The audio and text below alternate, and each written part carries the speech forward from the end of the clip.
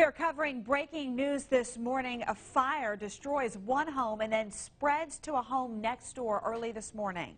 Mobile Fire Rescue is now investigating what caused today's fire, this morning's fire on Congress Street. News 5's Nicolette Schleisman is live there this morning. And Nicolette, trying to find out, anybody get hurt in this fire? Well, Bill, no one was hurt, but a woman with a pre-existing respiratory condition was taken to the hospital. She asked to be taken to the hospital as a precaution to be checked out after the fire. She was inside of this home when that fire started. Again, she was able to make it out safely. Now, the fire spread to the home next door. That home vacant, no one at home at the home. Now, we also know that the woman that was inside of this home that caught fire was on oxygen. That's according to several family members we spoke with, and one witness told us that he heard explosions this morning. I heard it when I was in the house. I live right up the street. What did you hear? I heard two boom.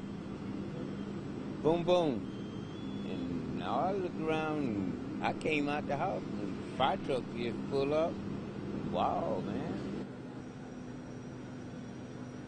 And again, no one was hurt. Fire crews are beginning to kind of slowly wrap up the scene here. Now, there were a lot more fire crews here just a few minutes ago, and they've started to leave. Investigators are on scene. No word yet on the cause of this fire. Reporting live on Congress Street, Nicolette Schleisman, WKRG News 5.